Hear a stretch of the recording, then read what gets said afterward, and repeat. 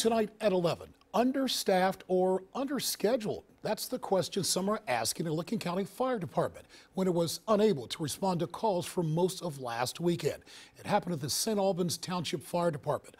A scary reality for those who rely on this agency to help in case of an emergency. NBC4's Sean Lanier spoke with the fire chief tonight, who explains why this happened. And Sean, should the residents there, should they be worried? No, the residents should not be worried because this is something this fire department deals with regularly. It comes down to attempting to schedule part-time workers who have other jobs. The chief told me that the department's decision to go out of service this weekend was the best thing to do for the community. It's kind of a perfect storm.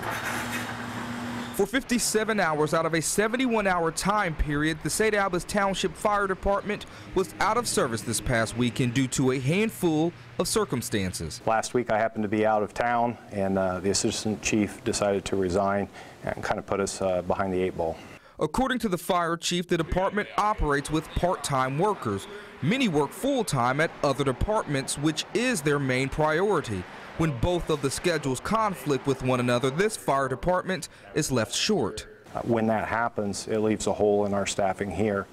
Not being in a position where we can mandate staff, oftentimes we end up being understaffed. This happened this past weekend. The solution was to immediately put the station out of service. That allowed other area fire departments to make the runs for them with very minimal delays to their residents. The community's protection is our #1 priority.